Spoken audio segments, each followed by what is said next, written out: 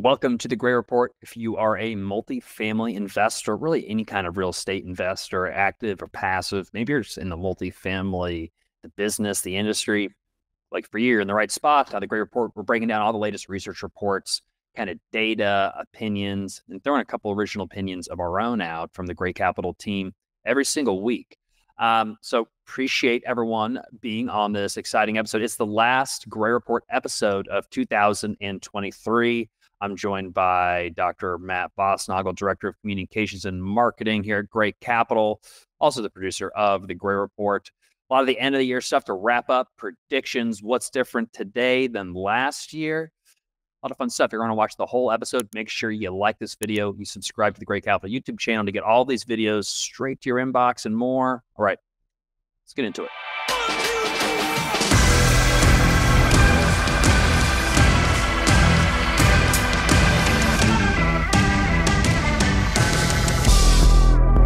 All right, everyone. Welcome back to The Report. My name is Spencer Gray. I'm the CEO of a firm called Gray Capital. We buy real estate all throughout the Midwest.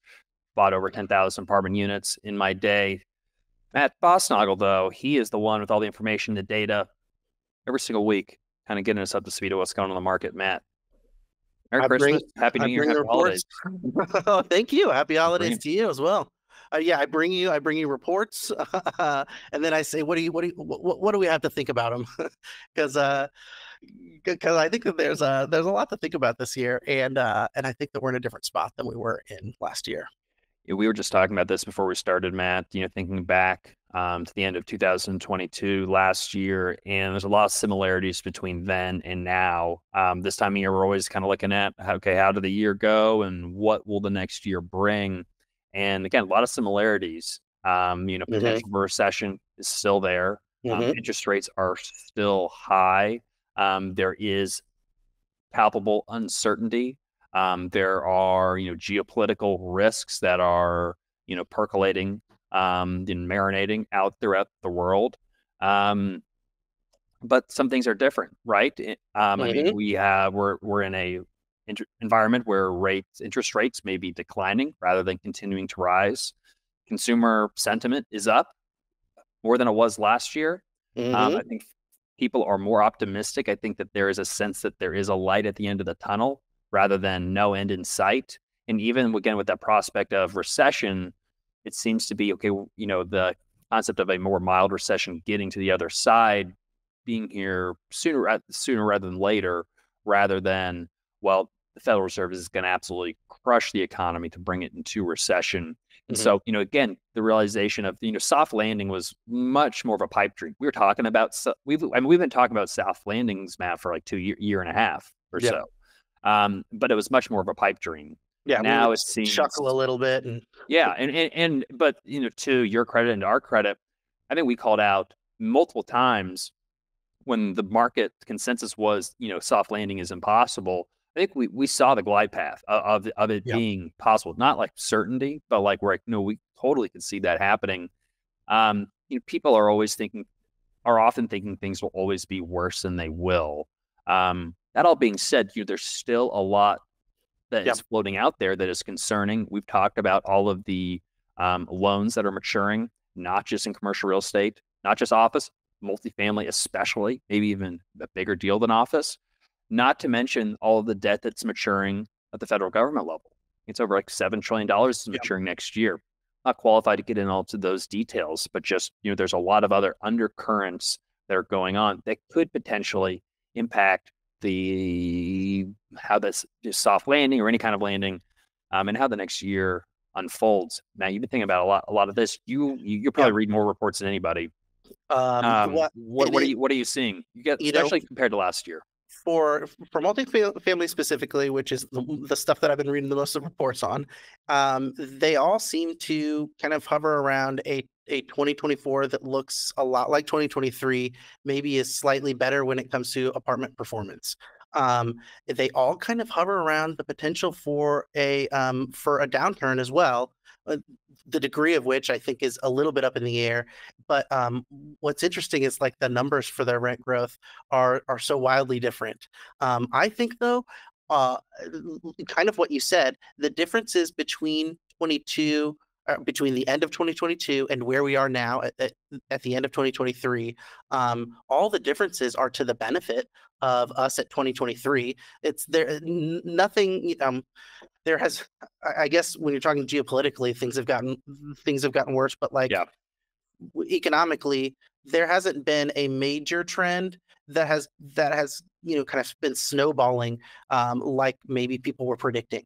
And I still, the back of my mind keep looks at all these charts and sees where we're at, and sees the 10-year and 2-year, the yield curve that's still inverted, and like, eh, are we an exception? It would be still, for as long as we've held off recession, it would be an exception if we totally held it off.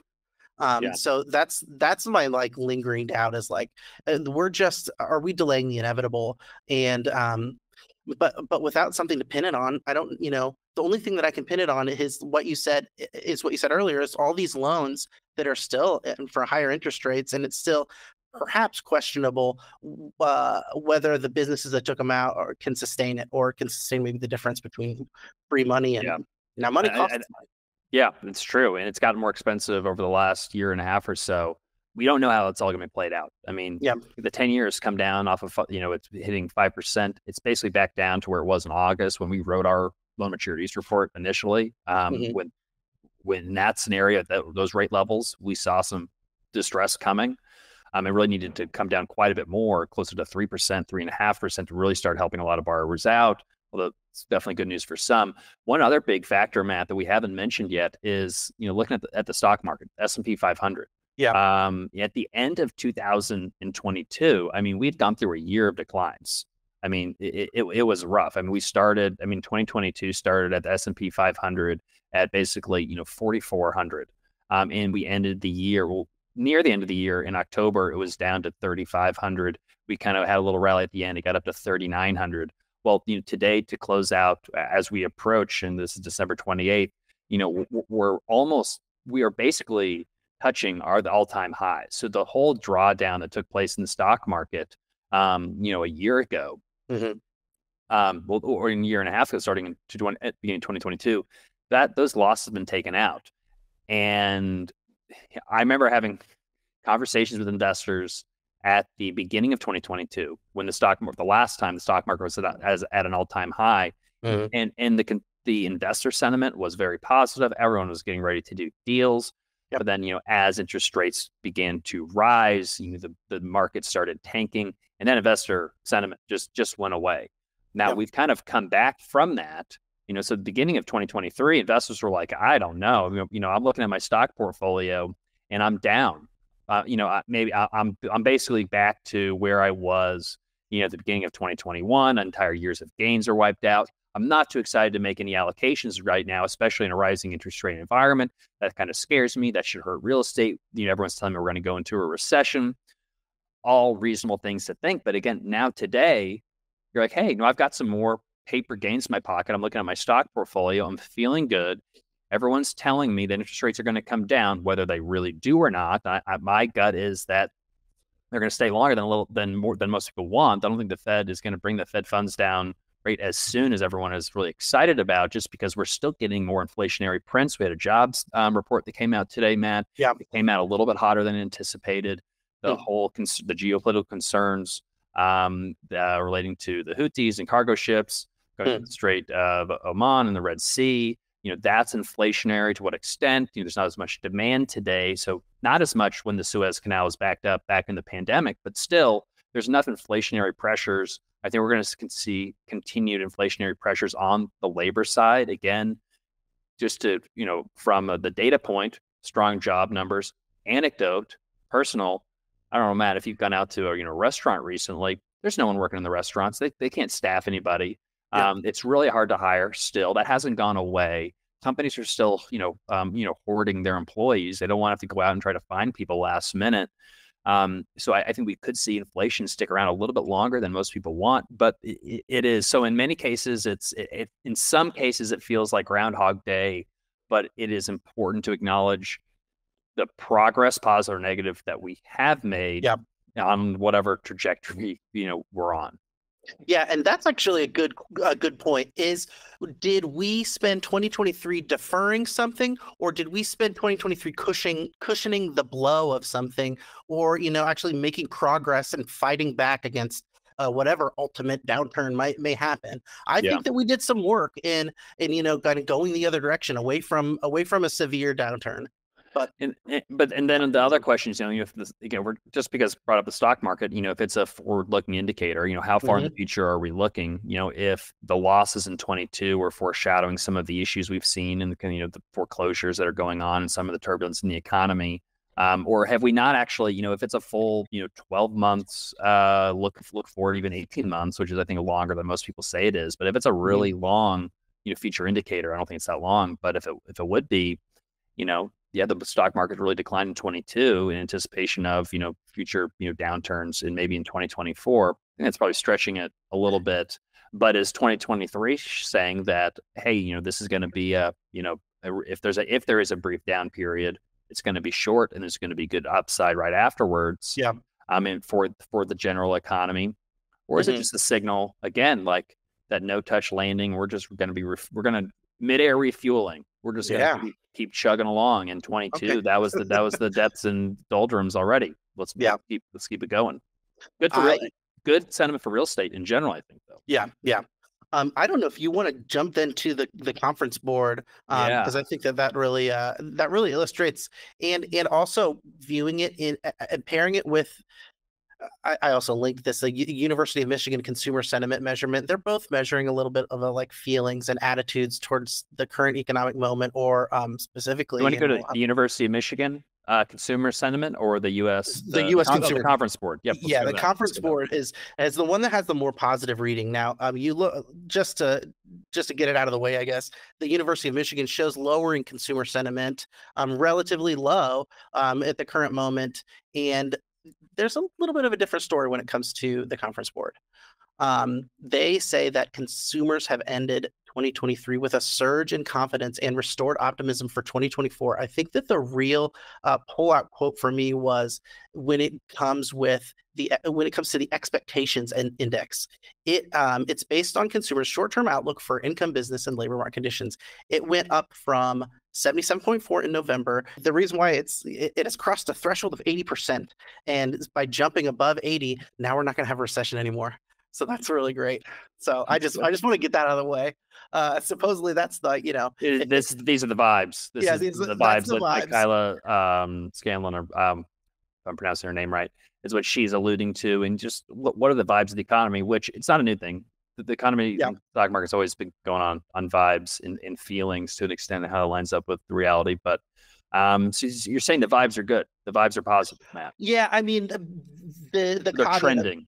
they're trending positive in the short term. The huge caveat is that these are also very volatile in the short term. It's a very bumpy road, but at the very least, they are going up.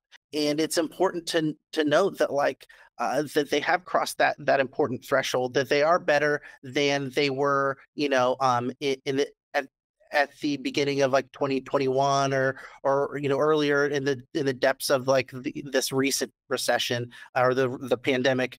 And what I think is also more accurate about the conference board is currently they have economic expectations as above the point where they were during the Great Recession. Now, if you go to the University of Michigan's Consumer Sentiment Index, things are a lot worse now, comparatively. In fact, it would seem like we are reliving the Great Recession, when it comes to consumer sentiment as measured by University of Michigan. I just wanted to highlight that because I don't think that the raw numbers of the now again, I am not the arbiter, nor can any man measure, or woman, or whoever measure anyone else's feelings. But these numbers seem different to me, and it seems like the Great Recession was more powerfully impacted the economy than whatever happened, in the last 3 years of the pandemic. But that's Yeah. No, I think it's a good point. I think it seems a little overblown, the numbers from the University of Michigan yeah, consumer sentiment survey, especially relative to the conference board, consumer confidence index. I mean, what do you think is the difference here, Matt? Is it the way the data is collected? So the index of consumer sentiment is based on 5 questions. Um, One of the 5 questions are, this is the University of Michigan one. And they calculate it up. So they ask people these 5 questions. They say, we are interested in getting in how you and how I'm sorry, we are interested in how people are getting along financially these days. Would you say that you are better or worse off than you were a year ago? Okay, that's another one. Now looking ahead, do you think that a year from now, things are going to be better or worse off for you? Okay, and then go to business conditions in the next 12 months. Is it going to be better or worse? And then looking ahead, will the country have good times in the next 5 years? And then finally, they say, generally speaking, do you think now is a major time or is a good time to buy major household items? So those are the 5 questions. How, are you better or worse off in the now versus the past? Is the future going to be better? Is the country going to be better? And how is are you going to buy some stuff? So So that's what about the for the conference board? I What are they? Let's see. Do And you have now, that? Not yeah, putting you on the spot, but no. I'm because looking those it are up. all not bad questions, but some of them could be leaning and again, people, the economy always gets political, and if you ask, how is the country going to be doing in a year, as we looked at previous surveys, Matt, depending on your party affiliation and political leanings, your response will really be determined more on your views of how politics work rather than the views of the economy. Yeah, so I don't have the exact questions, or at least I wasn't able to like Google them really quickly, but it does have a kind of breakdown of very, very similar actually indicators of whether they expect business conditions to improve or worsen. And then they have a short-term labor market outlook, and they also have income prospects. So perhaps instead of are you better or worse off, they think, are you going to be making money more? Are you going to keep your job? How's your business doing? I am not, so it's going to be a little bit harder for me to pin down those exact survey questions. I wish I came prepared, but Well, I mean, look how far just the perceived likelihood of a U.S. recession over the next 12 months is. I mean, that has dropped precipitously yeah, since May 2023. yeah. So all that head scratching about, how can spending be up but sentiment be down? Well, one reason is if are you measuring confidence or sentiment? Now, to me, they're both a little bit feelingsy, but different metrics and different sources are going to have different stories to tell.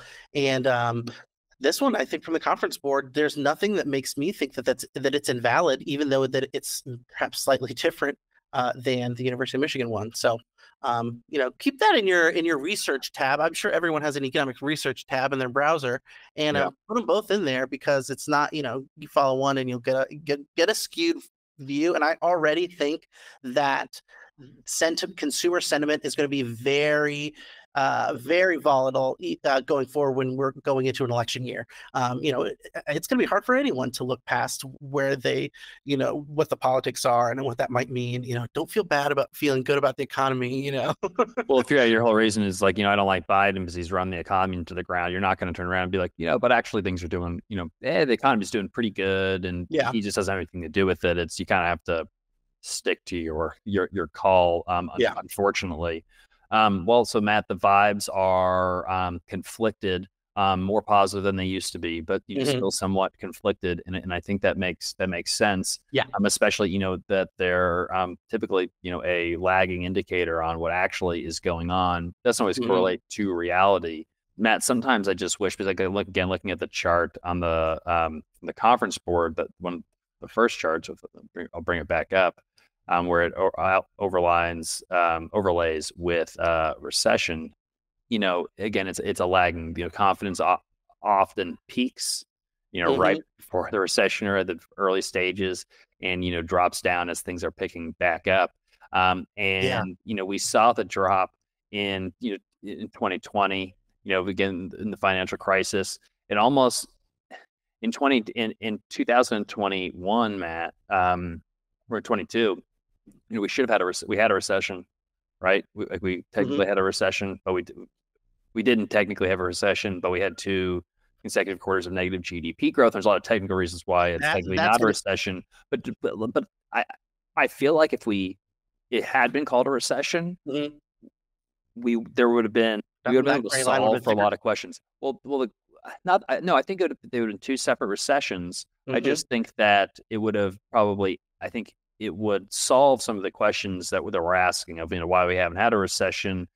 Consumer confidence Oh, absolutely dipped. If you dropped in the gray bar like they have for these other recessions, uh-huh. I And think put it, that I where would think you it put would it?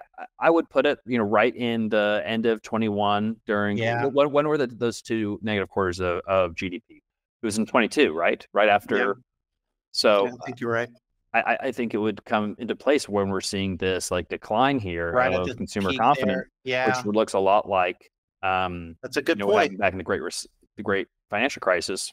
Yeah, So I don't know. There's a lot of really smart people that say there's a reason why it's not a recession.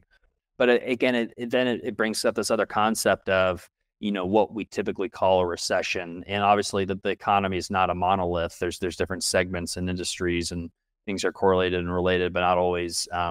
You know, they also can act independently.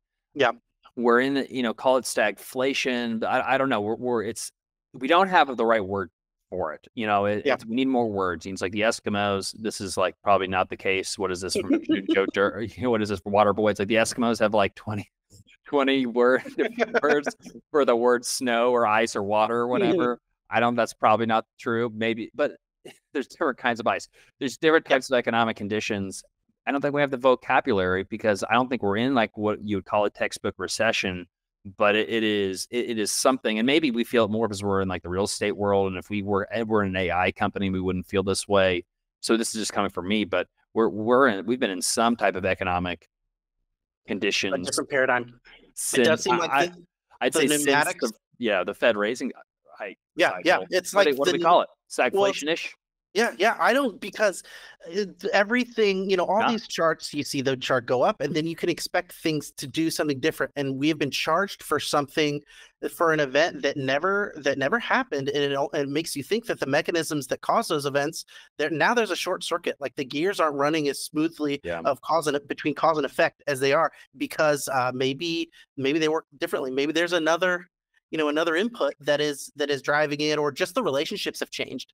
And so that's going to be, it's a little interesting. I'm sure that this is a short term. The pandemic is such a huge factor, and that's like, and that probably could explain everything. But Well, it just seems like it's a great opportunity for us to come up with our own name yeah, yeah, terms. And again, I think it has something to do with just I think again I mentioned this before, but I don't know if it's time dilation, time hmm, compression, but so much activity. There's yes, so much demand immediately post COVID or during COVID that hmm, it pulled so much demand forward, and now I see it as just compressing yeah, all this time, and so it's like yeah, the x axis has hmm, been compressed, and I think it's throwing off our normal understanding of how we're judging things and timing things and yeah, going to conventional thinking of just typically 12 to 18 months. Well, in a normal condition, that would be true, but we had such an extreme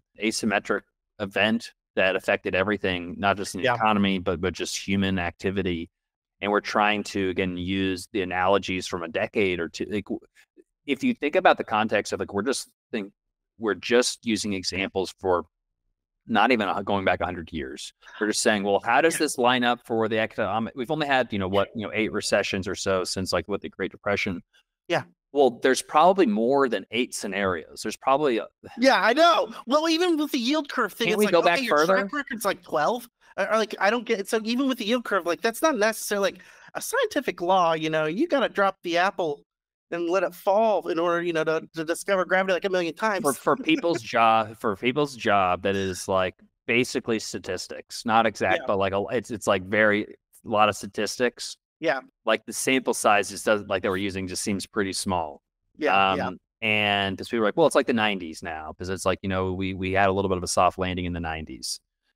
Okay, I get that, but before it was the 70s. Yeah. Or are we back in the nifty 50s? And then Hmm. but then before all this happened, it's like maybe we're going to be into the roaring 20s again. And it's like, okay, those were all times, but like, can we all acknowledge that all of those circumstances don't mirror each other? Yeah. Yeah. And like it's more likely that there are more novel economic scenarios than like ones that reflect what has happened immediately in the past. Not that we shouldn't learn from what's happened in the past, and that is like Yeah. good information, but we need to stop saying it's going to be like the 90s, it's going to be like the 70s. Yeah, it is. The kind of, and I even am feeling bad for saying this right now, or even thinking it. Everyone's thinking that like, well, we have to pay for it. And like rates were so long, we have to pay for it. We were thinking it was going to be so bad. Like we've got, obviously we've got to pay for it. He can't land the plane. Like that's impossible. Like no one can cross the Atlantic on a, and Yeah. like, and, Yeah. so what if we did learn how to do it? Like, what if we did, is it impossible?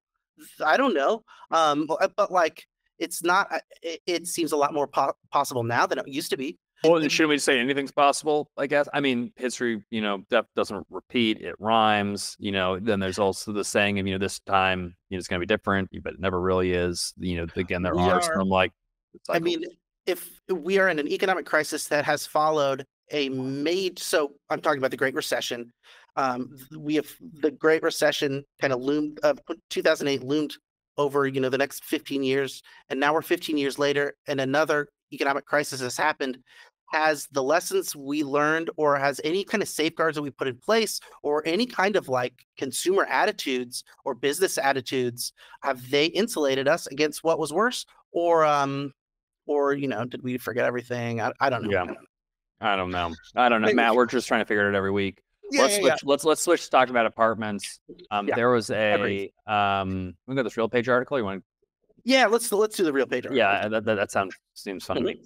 Okay, so what we got right and wrong about the apartment market in 2023. This is authored by friend of the show, Carl Whitaker from the Real Page team. Matt, we were just talking about this. Yeah, 2023 to this year. What did they get wrong? What this did they was a get right? What did they get wrong? so it Quote wasn't from like Carl. it wasn't they didn't have like numbers. They were just like three types of markets that they said Fine. would do good, three types that they thought would struggle. And they were like, well, okay, did these types fit our predictions? And I think they were like all but like one or two were right. So I'd give them at least a B plus, if not an A minus. But here's their scorecard, really, of their categories. So for high performance, they thought that the three types of markets that were going to do well in 2023 were college towns. That was the first category. Second category is affordable low beta markets. And the third category is markets with high job growth. For college towns, they were pretty dang right on this one. And I think it's like a really interesting play.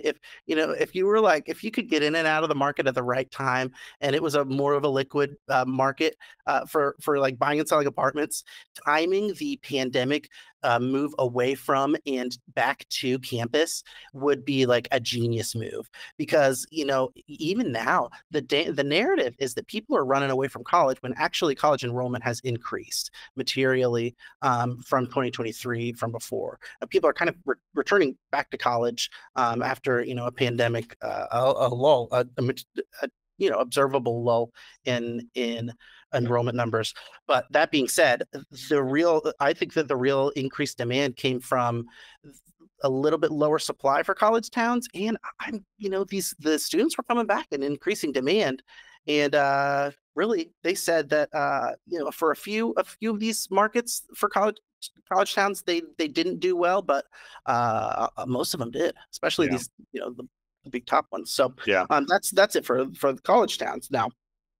For affordable low beta markets, basically the Midwest, they have. I think Carl just looks at whatever our strategy is, I Matt, know, I and know. I was like, well, and they're like, well, this is what great capital is going after. So these are because and again, I'm not just like, oh, great capital where we no do anything that special. I think we do, Mhm. but we invest in a lot of college towns, and we also invest in affordable low beta markets. Yeah, and well, they were right on Maybe it's those just a two. broken So, clocks, right? hey, Twice a those day. were the two that they were right when it came to strong, strong markets. Now the third one were high job growth markets. Yeah, which Now, we don't typically go after. I mean, like we want job growth, yeah, but not and too much job growth is like shooting like a, flare in the sky and every yeah, investor comes by and yeah. overbuilds, in my opinion. And well, from Carl Whitaker's perspective as like a predictor of apartment performance, I think you'd be kind of right, because he said that was where the mixed bag was.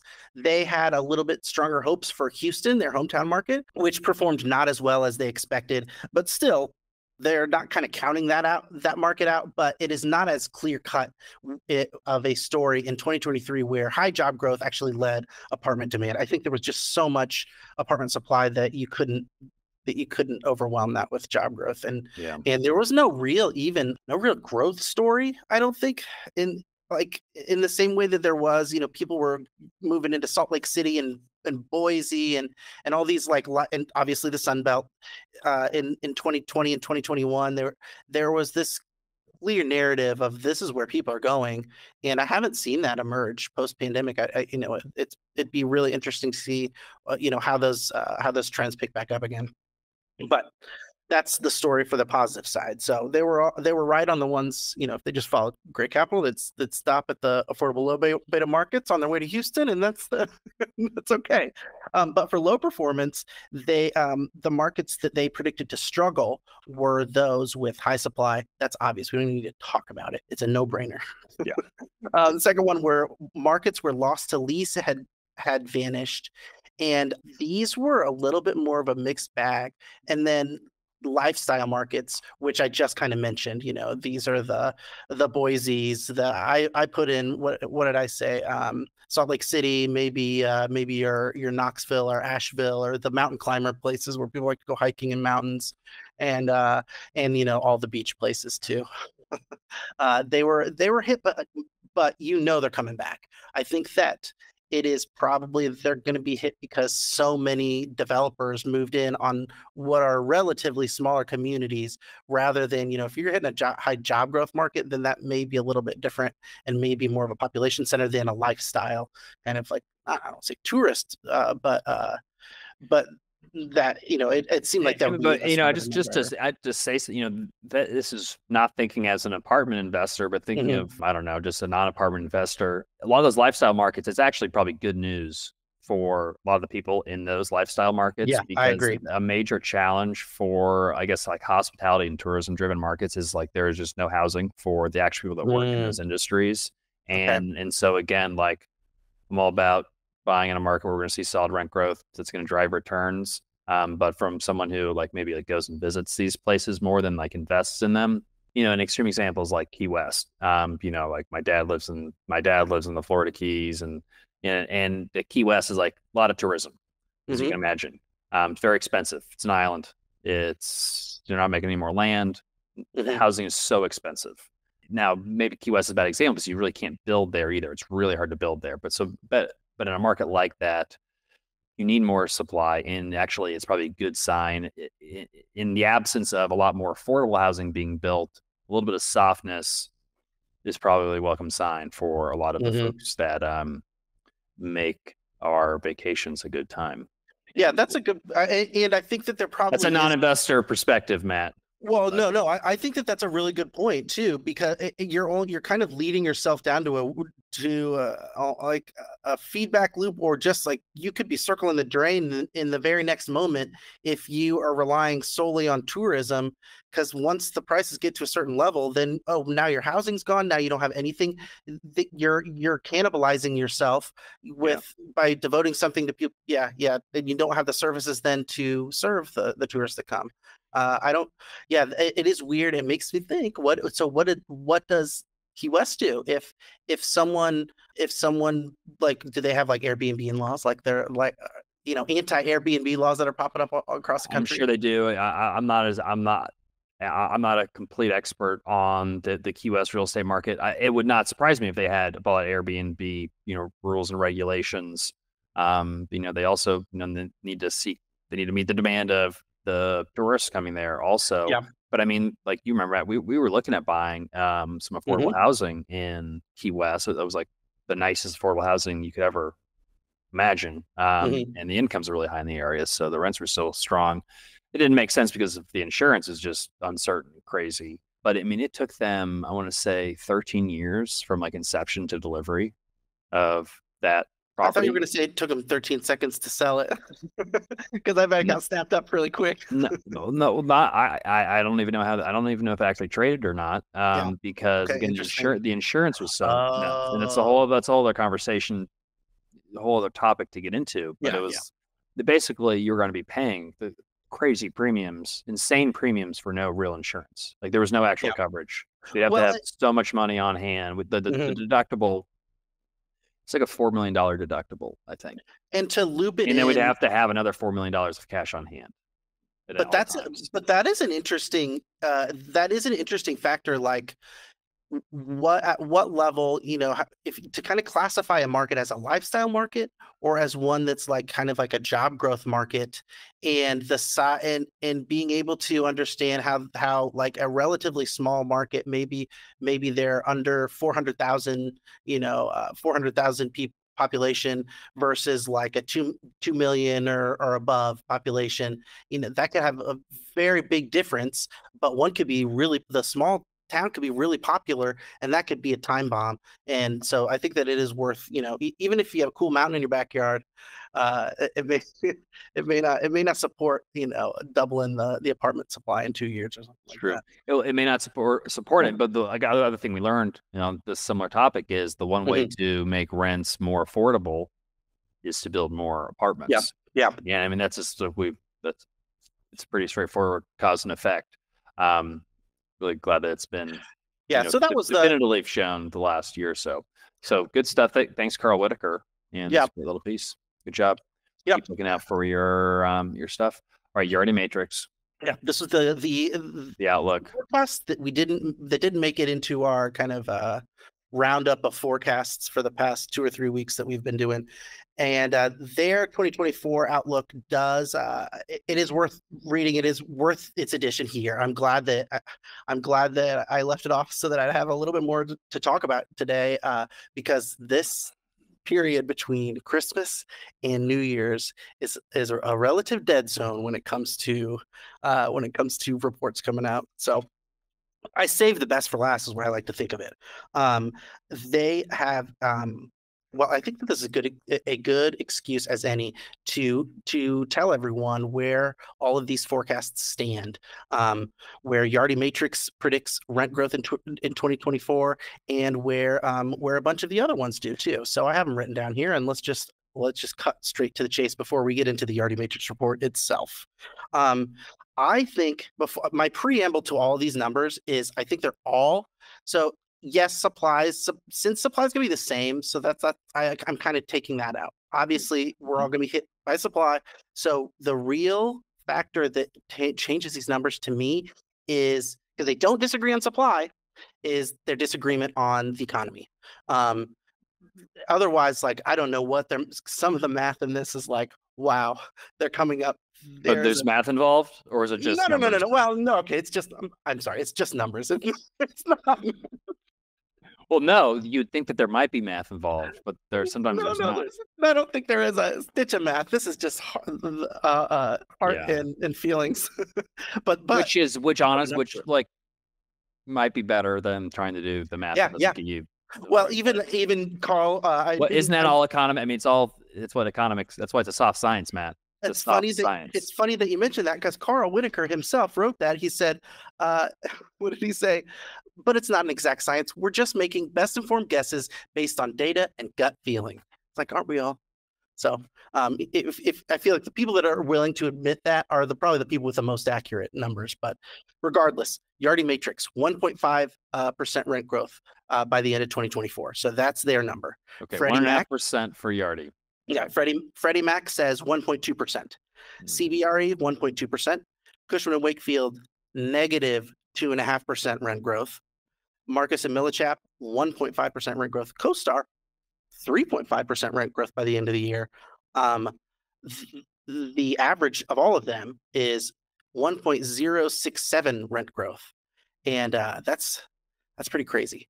I think that if you take out Cushman and Wakefield's, which they mentioned in that Yeah, forecast. tell us about it, because I mean that's an out. I mean it's a pretty big They outlier. they mentioned a downturn in their forecast, but it wasn't all doom and gloom. They threw that -2.5 out and then went to the next topic like it wasn't a big deal at all to talk about.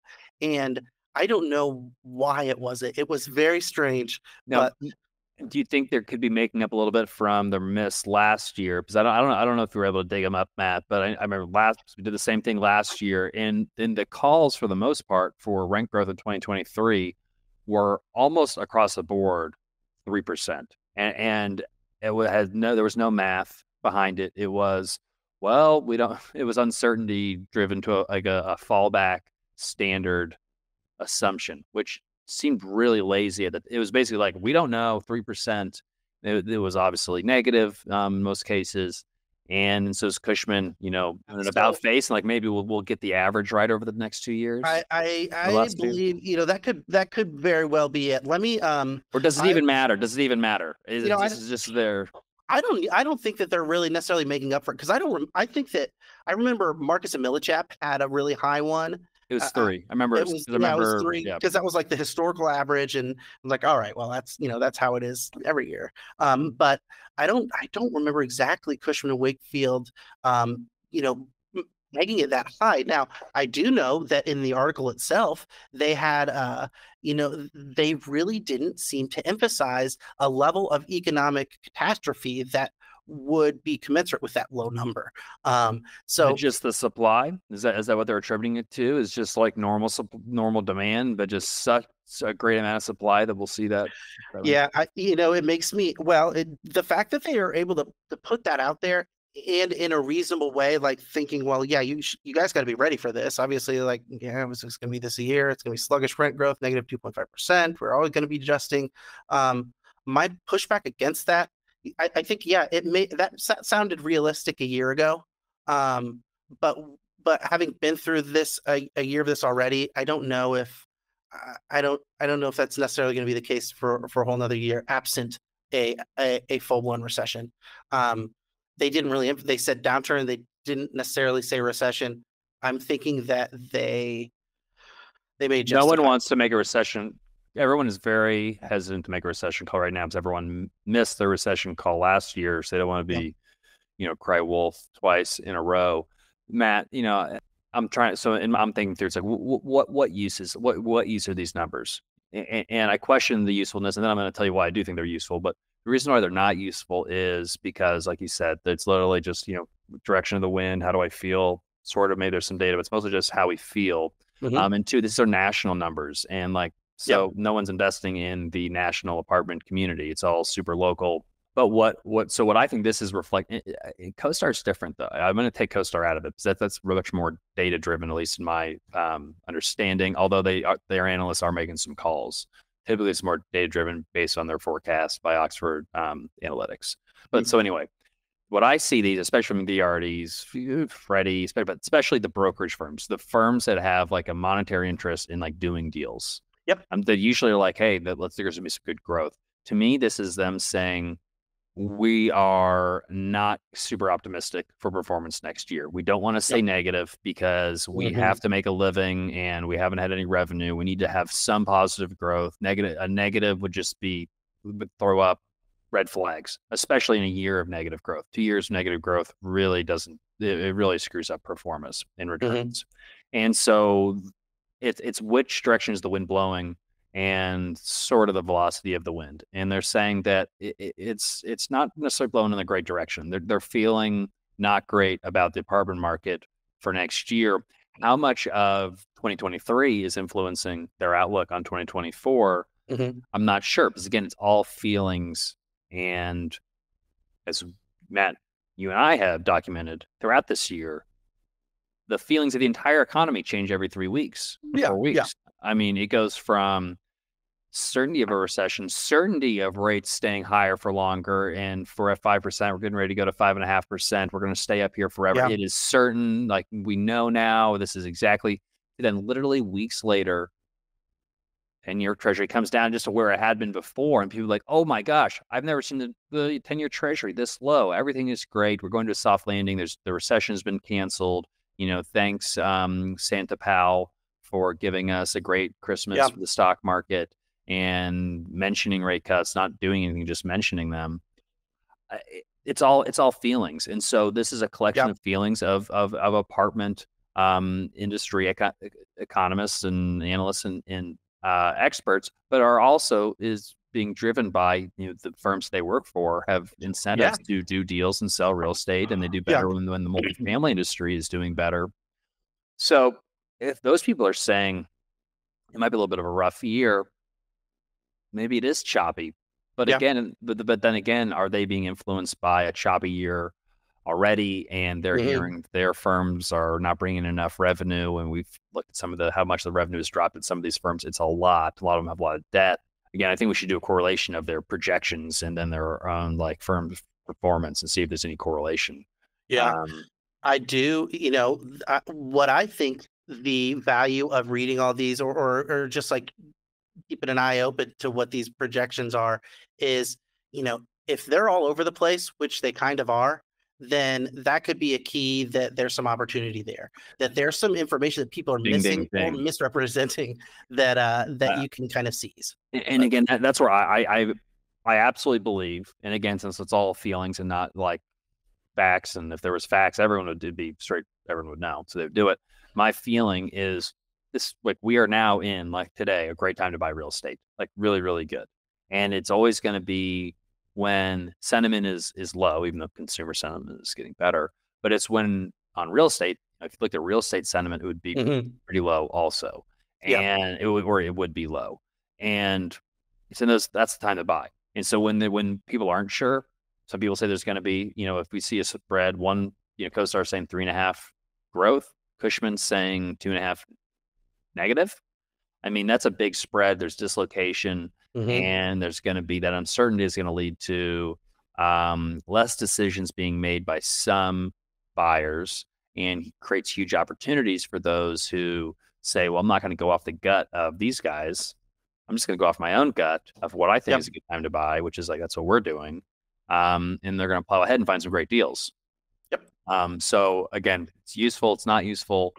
Going to keep looking at it all the time and appreciate you Yeah. bringing it to us. What else is in this Yardy report, Matt? The other It's not thing, a huge report. People should read it, but give us the yeah. highlights. So the only other like a kind of major thing that I wanted to note on this one was that they're saying rent growth will stagnate. Obviously, supply is going to be a drag in 2024 for apartment performance and rent growth, just as it was in 2023.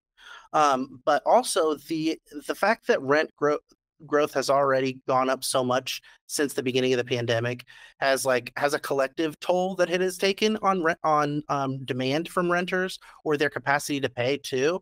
And they highlighted a rent to income ratio that is, I think they said, 270 basis points above where it was at the beginning of the pandemic, or just like January 2020, that is. So affordability has lessened a little bit, but I would venture to say that overall housing could be this could be a more permanent feature of the cost of housing in America, unless single family home prices go down a lot more too, and things really, you know, we're not building enough houses. See, that's Um, why I think we're gonna continue to see wages increase, Matt. yeah, I just don't see how they can't. yeah, People are gonna continue to demand more because they have to.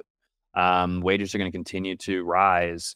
They're going to have to catch up to these rents, and that's going to be required until we still see any sort of really meaningful rent growth. And yeah, but then Matt, I'm just going to skip ahead just because totally. it's fun and I can. And well, you can tell me not to. It's all right. No, But no, no. top three, 2024 forecasted rent growth by Metro. Now we're getting a little bit more local instead of national. Again, a big change from like the norm, big change from your normal year. People are like, where are going to be the fastest growing rent growth markets? And again, we're talking about different growth. People are like job growth, population growth, really, I mean, really good forward looking indicators, but there's a lot of other variables at the end of the day. I mean, it's kind of what the net cash flow at your property is, but that's Mhm. obviously largely attributed by the amount of rent you can you can charge and your expenses, but looking at how much rent you can charge or what that rent growth looks like, typically we're going to see Sun Belt markets, those really high growth markets, often in this top of this list. Matt, the top four markets are all Midwest markets for forecast rent growth: Kansas City, Columbus, Indianapolis, Twin Cities, Kansas City, Columbus, Indianapolis, the Twin Cities, then Nashville, which is technically in the South, but it's like close enough to the Midwest that it's not the Midwest, but it's not it's like technically Sun Belt, but I don't know. I think it's like a little bit of halfway there. And then Vegas, Philadelphia, Phoenix, Detroit. So, Phoenix, which is seeing a lot of negative rent growth this year, seeing it coming back. And again, it's, the reason why I pinpoint that the Midwest is going to be seeing a lot of growth is because also cap rates in the Midwest are typically a little bit higher. You can get better deals on property. And the reason for that is people say, well, a market like, I'm just going to get down to the bottoms. I'm sure there's a good example. A market like Boston or Atlanta or Tampa or Austin, or even Miami or Denver or Dallas or Charlotte or Raleigh, Durham. They're like, these have so much growth. I'm going to pay up. I'm going to pay a lower cap rate for the growth. Well, okay, that's great. But what if you don't get the growth? And that's what's happening right now is people paid up for the growth. Instead of growth, they thought a negative number, and they may see a negative number the next year. And they're saying, well, but there's all these jobs. That's great. That's going to probably affect demand in a couple of years. Not necessarily right away, because a lot of times those job numbers are, lagging other than the metrics that are like, these are the jobs created today. The reality is, again, where are the rents going? And you have to look at the big picture beyond just all the demand and the supply drivers. There's a lot of other variables, and the stability of the Midwest of being not oversupplied with steady demand, and much more just stable economies. They aren't always the huge engines of growth that a Phoenix is, but there's, how many times you get burned by the heat of that growth to say, there's a potential for high returns. And believe me, I know some people who just absolutely crushed in those markets, and people will again, time and time again. They're going to crush in those high growth markets, but there's a lot of people who just are losing a lot right now also. And, like different markets, maybe for different times. Now, I think that there's always a reason to think about the Midwest and its steadiness, fits a lot of buckets. But like right now, thinking about the Sun Belt is probably not a great idea. There's not a good story behind it. 2021, it was great, but I don't know. Maybe soon it will be. And again, I'm like a more Midwest guy. But if the prices are way down in the Sun Belt, you can get a discount relative to the Phoenix Midwest. deals, And they stop building. You could find that sweet spot again. Because again, they've been incredibly profitable markets. I mean, the returns have been really. I mean, they've been great in a lot of markets, including the Midwest. But here's the challenge: is you can time it wrong in those markets. Timing is a factor. There's a boom and a bust cycle, whereas the Midwest markets, they're much more stable. They're much more linear. It's just, again, I'm not saying we're always winning because nothing's certain, but we're discounting some of the huge returns that we maybe could have for just a much higher probability of success. And then just my experience, we get just as high returns as people investing in the Sun Belt. I talk to folks who are investing only in the Sun Belt, and they tell me about their returns, and then I tell them about some of our deals, and the return metrics are very similar. Maybe some outliers. Cap rates are a little higher in the Midwest, and now the cap rates really compress in a crazy way in the Sun Belt. So like you could, if you bought a deal in Phoenix back in 2013, 14, 15 for a 5.5 cap or a 6 cap, which maybe in Indy we would have said that was expensive at that time, maybe not. But then it compressed down to a 3 cap. Well, you just absolutely hit a home run. In Indiana or in Indianapolis, okay, maybe we bought it at a 6.5 cap. It compressed down to a 5. We still got great appreciation. They have not been extreme, but we're never going to get down to that 3.5%. Well, we got to 4, but we're never going to get down to the 3% cap rate range. And we'll expand a little bit, but we don't rise as high, and we also have much less room to fall And then there's some tactical scenarios of where you can get into some submarkets that are seeing Sunbelt like growth, but are even more stable. Sometimes they Yeah. can be oversupplied a little bit, but No, don't I want to agree. overgeneralize. Okay, so I have one question that I was thinking of as you were talking about this, and it's a little bit out of left field.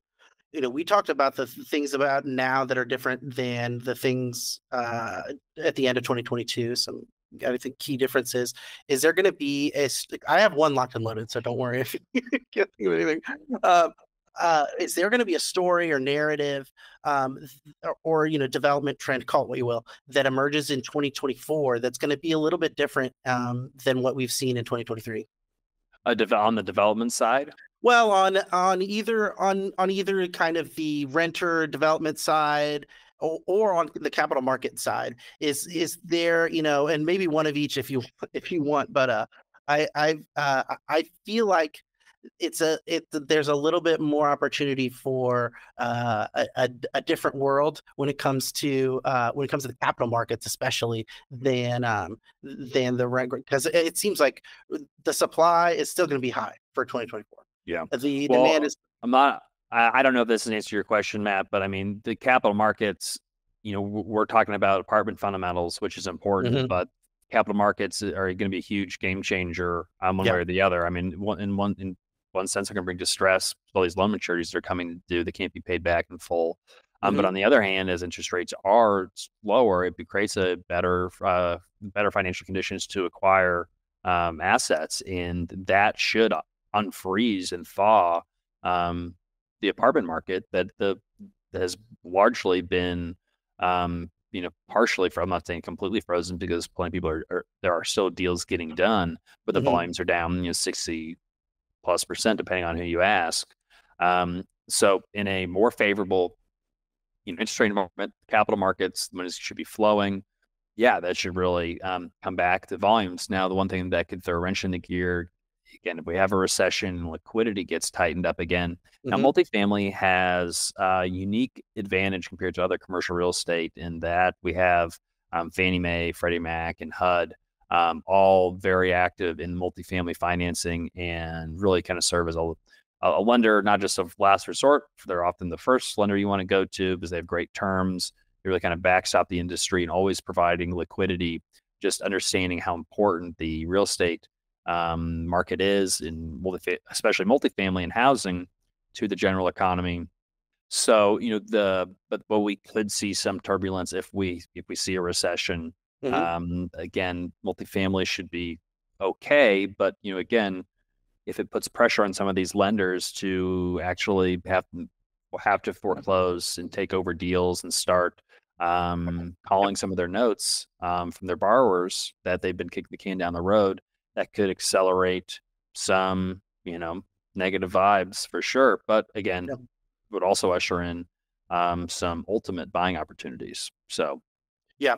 That's kind of what I was thinking about, and more or less is so yeah, it did is. I answer your question or did I No, miss it? no, I Where were think you that, what were you thinking? yeah, You said you had two I lined think up. about the negative feedback of slower apartment performance versus the excitement of lower interest rates. And so the lower interest rates are going to happen than uh later than it will take for apartment performance to improve. So there's going to be an intersection point, or there's going to be a point at which, you know, which it feels pretty bad, I think. And I wonder if and so there will be a little bit of a vulnerable moment, but I do think that another backstop will be like people's hope in lower rates, and that will let people kind of hold on for maybe a little bit longer.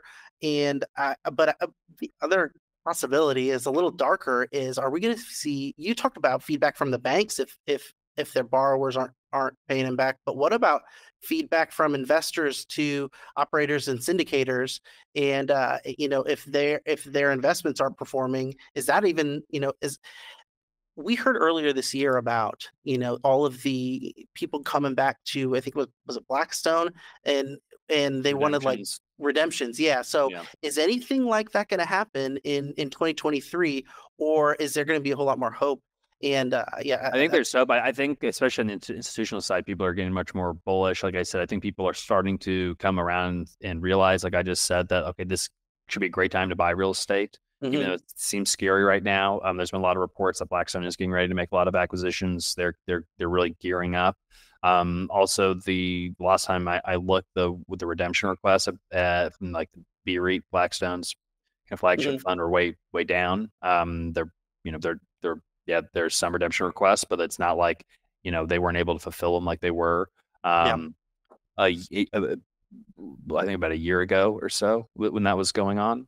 mm, So I think there is going to be some pressure. I don't. I think that the reality is that um, no operators had negative assumptions in their models, and yeah, so performance generally across the board. Not that there aren't some great outliers, um, but for deals that were done in 21 and 22, most, again, this is generally aren't performing as well as the operators and investors would like them to be performing. mhm, Um, and I think there's, it's on the sponsors to, work harder to outperform given challenging circumstances. I think a lot of investors understand that yep, no one really anticipated how fast rates would rise and how much supply really would be coming online and how much it would be affecting the markets. I think sponsors should have known a little bit of all of this. We knew some of it, didn't know all of it. We've had some deals that have been outperforming. We've had a couple that have, that have struggled more than we'd like. That being said, I mean, it's very common for deals, especially like a value add deal, when you go through a year or two of kind of working through some things yeah, before the deal stabilizes. mhm, And I know that doesn't get talked about a lot unless you're in a group of seasoned multifamily or just real estate investors, mhm, and everyone just understands that's the reality. Like if mhm, I talk to a seasoned investor and when we say, well, in the first year or two, cash flows are going to be lower because we're executing our business plan, la da da da, and some right, right, more green LPs may be like, well, why can't you get to 10%? Year one. It's like, yeah. well, that's just like not feasible. Like We're building the basketball court, or probably not a basketball court, but whatever. Yeah, I don't know, whatever sports analogy, yeah, yeah, yeah, but but no, but we have to. I mean, one, there's like we have to turn over the rent roll. Like we can't just change the rents on day one. If we have to actually make improvements, we have to get yep, access to the mhm, units. So there's like physical limitations on how quickly you can move. yeah, Um, but sponsors and GPs will often compress the amount of time that takes so they get it all done in the first year. Or sometimes some will mhm, even yeah, basically say that their model basically begins like after they've done all the work. And so like they're like, well, we're going to show you a stabilized pro forma. And yeah, they're like, how long? And the stabilized pro forma has 10% cash on cash. It looks really great. But then you ask, well, how long will it take to get stabilized? And they're like 2 years. So, well, okay. Well, yeah, that's not, this isn't really, I mean, yeah, it's a pro forma, but it's not yeah. really, Well, and it's not as useful to an investor trying to anticipate how much money they were going to receive the first year. It's that's just kind of what marketing from my material. yeah from my perspective as a marketer, and like trying, communicating with investors, telling them like this is how things are going to be about the market, this is how things could be about this opportunity. There's a responsibility, but there's also feedback that you get from investors, and it's going to be really interesting how the lag there, because I think there is sometimes, there are people that expect that. They expect a year, but how long can that last? Can those, even those seasoned veteran, how long can their patient before their patience a little bit wears thin? And I don't think that it's not like people are going to come with torches and pitchforks and stuff, but like I do wonder if it changes the behavior of some syndicators if they realize, oh, a lot of our, a lot of our investors are coming back to us and have been displeased with the amount of returns that they're getting, maybe we shouldn't be churning out deals like this over and over. And But you maybe have we to need ask to, yourself: is it you, or is it the economy, or yeah. if it was you, did you learn anything Hmm. with those mistakes? Because you can look at it two different ways. You could say, I'm not capable of doing this. I'm gonna just throw my hands up. I'm not doing any more deals like this. It's just not for me. Yeah. I'm Yeah. just frustrated, and like I just not. The other way to look at it is, okay, this last 2 years didn't go exactly, your year and a half or whatever has not gone the way that we thought that it would. But to quit the race before you've actually finished running Yeah. on the potential. We're on the eve of those potential great opportunities, and so I just see throwing in the towel now as being short-sighted. And I think a lot of Yeah. LPs Yeah. understand that also, Yeah. because they made decisions to invest. Also, no one forced them to invest. They're looking at the same economic conditions. Sponsors, they're entrusting the sponsors, but I think they're coming to similar realizations. And again, it's going to be bifurcated into either like, well, I tried multifamily investing and it's no good, or they're going to say, well, wow, that timing sucked. It's been a more longer than a decade bull run, and I invested, and the last inning, and now those deals are gonna, I'm not gonna lose that. Great Hamilton, you're not losing money on those deals. Maybe they're just not hitting the Hmm. returns that you thought you were going to, or you have to chart a different course how to get to those returns a different Yes. way. Hmm. But then it's like the home runs, the bangers are right in front of us. So Hmm. you can't quit the race until, I mean, you have to run the whole thing, and you have to run through the finish line and keep moving. If you believe in the thesis, in the idea, and Hmm. that, housing, there's inelastic demand, it's a need. Everybody needs a place to live. We are still underhoused, even with all the supply that we're building. We're still underhoused in this country. We still need to build, at least 3 million new housing units to get even close to where we've got enough. So Hmm. even with the million that are that's in the pipeline, well, that's a third. And so if you still believe and you've made the conclusion that multifamily is one of the best risk adjusted investments you can make with tax benefits, all the reasons to invest in multifamily. If those things are still true, and if we just happen to go through a interest rate hiking cycle on the back of a pandemic, and kind of global meltdown up, whatever you want to call it, Hmm. well, are you going to judge multifamily? You're going to judge the sponsor because of that? I think you can judge the sponsor way before you can judge multifamily.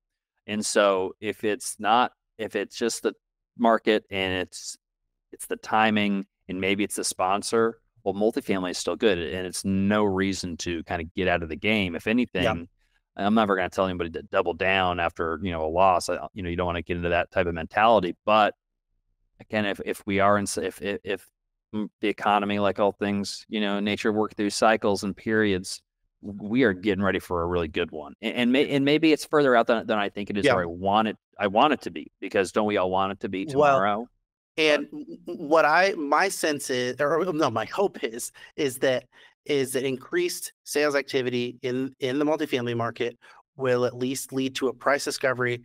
And I don't think it means that we're going to get the super profitable cap rates, or it's going to be crazy rent growth opportunities like it was 2 years ago. It will be no, more normal, a real, like, work for your money kind of investment. yeah, and get ready and to that's be a fine. little bored. Yeah. Yeah. It's gonna be, and it usually is boring. Like it Yeah. usually, like last 2 years ago wasn't normal. Like it's usually a boring industry, slow and steady, and Mhm. we're fixing the toilets, and we're doing the dealing with residents, and renovating units, and doing the right thing, and finding good Yeah. deals that make sense based on what the cash flow they're throwing off. Back to the fundamentals, and it's going to be new to some folks, but I'm excited for it. Yeah. Me I'm ready too. to go. Matt, this was a great episode. Any closing comments? Happy New Year, Merry Christmas, Yeah. Happy Same Holidays. here. Yeah. Um, Yeah. you were sick. You were sick on Christmas, or during I was Christmas sick on time. You were Christmas. sick. It was like all of the it was 23rd, 24th, 25th took me out. And I missed like all of the family stuff. I was like, I was telling you before, is like, sometimes you get annoyed by all the stuff you have to do, but but like no, they're fun. But I'd rather missing, go there. but it feels empty not doing, Yeah. Oh, for not sure. doing that Yeah. stuff. Yeah. It's empty. Well, Matt, I'm glad you and the family had a nice Christmas. I'm sorry you were feeling sick. We got a Yeah. good New Year's. We got some cool New Year's stuff that we're planning. Right, we got some Oh yeah. cool posts.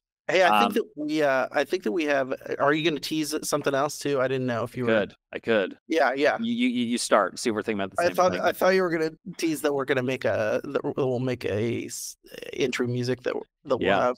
Yeah. Yeah, that was so. Yeah, we are gonna Matt and I, Dr. Bosnaga, we're gonna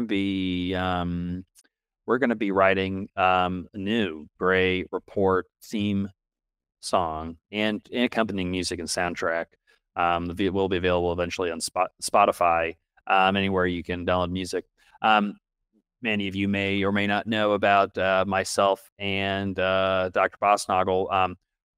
Both are interested in music and music production. I actually went to school for music. I went to music school, Jacob School of Music down at Indiana University, studied recording arts with concentration in composition, played saxophone, that type of stuff, played in bands, worked in big recording studios, New York City, recorded, folks like Bjork, Joshua Bell, all kinds of stuff. I'm gonna remove my background, Matt. It's not, my studio of today is nothing more like what it used to be. It's not really much of a studio. It's just kind of in my basement where I'm recording this podcast from today. But you can kind of see some of the gear we got behind, keyboards and synthesizers and drum machines, and so we're gonna have some fun with it. I've got a New Year's. I was going to tell you, Matt, Oh as yeah. you're creating your New Year's content, Hmm. I'm going to have some audio to put in there. I'm going to Mm. have a song. I've got an Old Lang Syne Oh, good. rendition Oh, nice, nice. done. I just need to record it. I think it's a lot of fun. It's just we're having fun. So just be on the lookout for some new theme song or new theme song for the Gray Report, as well as like some transition music Yeah. Oh yeah. and outro music. We need outro music. And if we have little segments like this is your weekly number, and we're like, do, do, do, like there's just a lot of good. If we had a little sound effects box that we could put, like the shock jocks, like maybe we can get there. I'm not opposed to it. That's a much shorter run than the whole song. I know. Sound effects are easy. We could do that. Like that's like the thing we can do on the Yeah, yeah, or that's true. there's a lot of options. We have a little sampler. Yeah, yeah. People think we're crazy, Matt. Well, I'll bring it down to something a little more grounded. I don't want to lose sight of we have our own forecasts that we're working on for 2024. They're not going to get stale if we actually breach the 1 year mark, into the new year. So they're still going to be valid. They're still going to be really useful, and guess what? They're going to benefit from all the other people that have been talking too. So look out for that.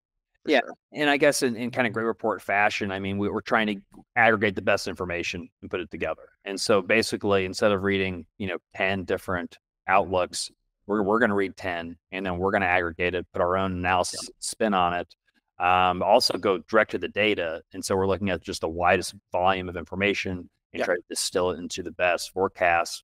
And, probably I think halfway through January, we're going to be coming out with that, Matt. It's purpose. We're not doing it before the end of the year because we really want to have it be informed with as much data as possible. And like you said, it's going to be a little bit more accurate that way. So be on the lookout probably mid-January for the Gray Capital, multifamily market outlook, some other cool stuff from the Gray Capital team.